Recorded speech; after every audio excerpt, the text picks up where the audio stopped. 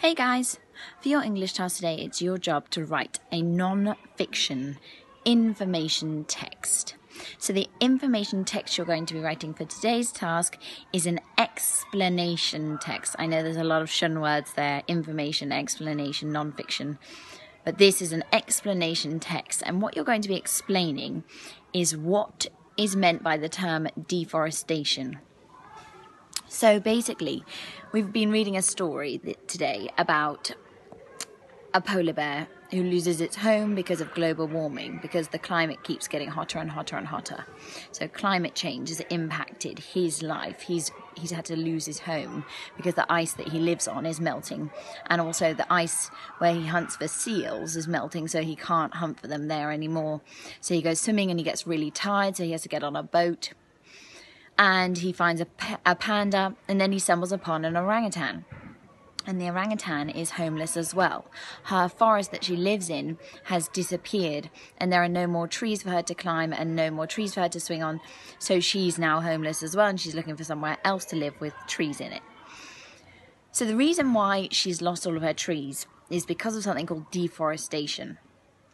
Now, your job is to research on the internet, but only with mummy and daddy helping you or an adult supervising you while you're on the internet.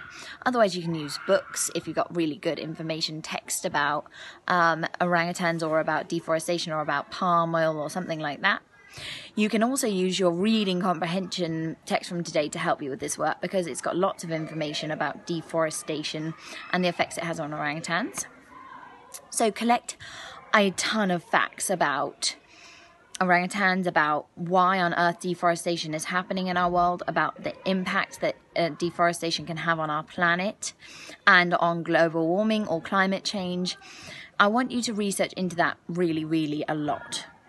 Really a lot. That is the worst English I've ever heard in my life, but never mind. Don't worry about it. After you've collected all of your interesting facts, it's then your job to write an explanation text. So an explanation text always starts with a title, which might be deforestation, or it might be a question title like, why is deforestation happening? Or maybe, what is deforestation? Okay, then you need to answer your question title in your introduction paragraph. Deforestation means blah, blah, blah, blah, blah. You might also include a couple of other facts in your introduction paragraph. Then I want you to do just 3 subheadings for me. 3 subheadings, maybe 1, orangutans. Number 2, why is deforestation happening? Number 3, what can we do to stop deforestation from happening anymore? And then finally, you need to do me a little conclusion paragraph. And then perhaps you want to do a glossary. It's up to you. If you've put in your information text or explanation text, a word that you think lots of people might not understand, for example, greenhouse gases. Greenhouse gases, not everyone knows what they are. So I might put that word in my glossary and I might explain what a greenhouse gas is in that part. Or maybe you want to put palm oil in your glossary because not everyone knows what palm oil is or what it's used for. Do it in your neatest, best handwriting, and if you can, try to include a couple of pictures which explain what on earth you're talking about in your text. So if you're saying that when trees get cut down, there is less oxygen in our atmosphere and more carbon dioxide in our atmosphere, maybe you could draw me a picture explaining that process.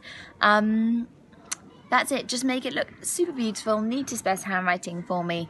And I hope to see lots of your lovely work later on today. Bye.